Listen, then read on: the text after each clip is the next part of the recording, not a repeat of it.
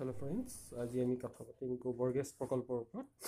গোবৰ গেছ সচৰাচৰ আমি গৰুৰ গোবৰ, উদ্ভিদৰ পেলনীয়া সামগ্ৰী, শস্যৰ অৱশিষ্ট অংশবিশেষ, পুতিজল ইত্যাদিবোৰ লৈ এটা অক্সিজেন নথকা পৰিৱেশত, অক্সিজেনবিহীন পৰিৱেশত আমি ৰাখোঁ আৰু পিছলৈ ই এটা জৈৱ গেছ, বায়োগেছ প্ৰজেক্ট হিচাপে আমি পাই যাওঁ। জৈৱ গেছ উৎপন্ন কৰে। এই প্ৰকল্পটো আমি যেতিয়া কৰিবলৈ যাওঁ তেতিয়া আমাক এটা ইটাৰে নিৰ্মাণ কৰা, গম্বুজৰ নিচিনা আমি এটা ইটাৰে নিৰ্মাণ কৰা গাঁথনি এটা আমি বনাই ল'ব লাগে। গাঁথনিটিত এটা চৌবাচ্চা থাকিব। চৌবাচ্চাটোত আমি কি কৰিম, এটা গোবৰ পানীৰ মিশ্ৰণ এটা তৈয়াৰ কৰিম আৰু তাত এটা আমি গোবৰ পানীৰ মিশ্ৰণৰ পাছত আমি এইটো এটা পংকৰ নিচিনা, পংক বুলি কয়, বোকা শক্তিশালী কৰি তুলিম।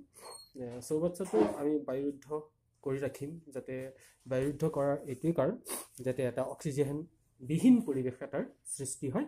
অক্সিজেনবিহীন পৰিৱেশ এটাৰ সৃষ্টি হোৱাৰ পিছত তাত প্ৰকৃততে ঘটনাটো হয় কি, তাত যিবোৰ অবায়বীয় অণুজীৱ থাকে এইবোৰৰ অপঘটন ঘটে। অপঘটন এটা বিক্ৰিয়া সংঘটিত হয়। অপঘটন বিক্ৰিয়াৰ ফলত মিথেন গেছ তৈয়াৰ হয়, কাৰ্বন ডাই অক্সাইড গেছ তৈয়াৰ হয় আৰু হাইড্ৰজেন গেছ, লগতে হাইড্ৰজেন ছালফাইড গেছৰ সৃষ্টি হয়। গতিকে হাইড্ৰজেন ছালফাইডৰ গোন্ধটো অলপ বেয়া কাৰণে এটা অলপ দুৰ্গন্ধময় পৰিৱেশ এটা পোৱা যায়। গেছবোৰ আমি এটা গেছ কক্ষও থাকে তাত। আমি যিটো গম্বুজ নিৰ্মাণ কৰোঁ, গম্বুজটোৰ ঠিক ওপৰৰ ফালে এটা গেছ কক্ষ ৰাখোঁ আৰু গেছ কক্ষটোত গেছবোৰ জমা হয় আৰু ইয়াৰ পৰা আমি গেছবোৰ সংগ্ৰাহক পাইপৰ জৰিয়তে আমি ঘৰত ব্যৱহাৰ কৰিব পাৰোঁ।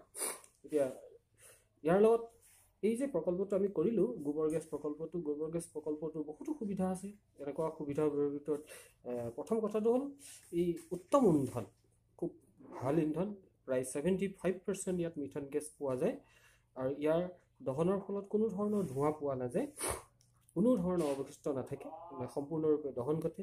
তাপ উৎপাদন ক্ষমতা ইয়াৰ বহুত বেছি। ইয়াৰ পৰা আমি লাইটটো জ্বলাব পাৰোঁ।